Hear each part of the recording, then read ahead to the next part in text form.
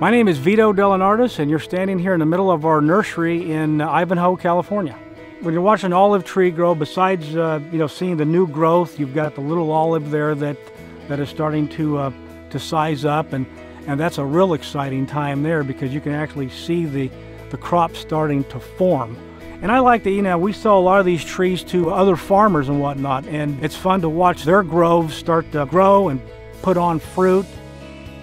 My grandfather came over from Italy in 1922, and he started off as a butter and a grafter, and then from there he bought his first properties. And then my father took over from my grandfather, and then after my father we came into the picture. Both my kids enjoy work, even when they were little one, come in the field and do stuff like this in this can right here, pull wheat with their friend just to get a little extra money or something. We learn from one generation to the other generation.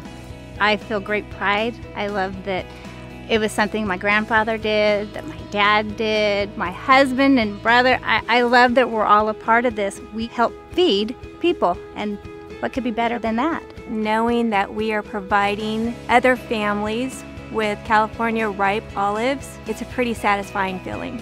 I love being in a family farm, and it gives a lot of pride knowing that we're growing a quality product like California ripe olives. Well, growing up in a family farm, it's helped us become the people we are today. I want to be a farmer because it has a lot of open space, and I like going working with my dad.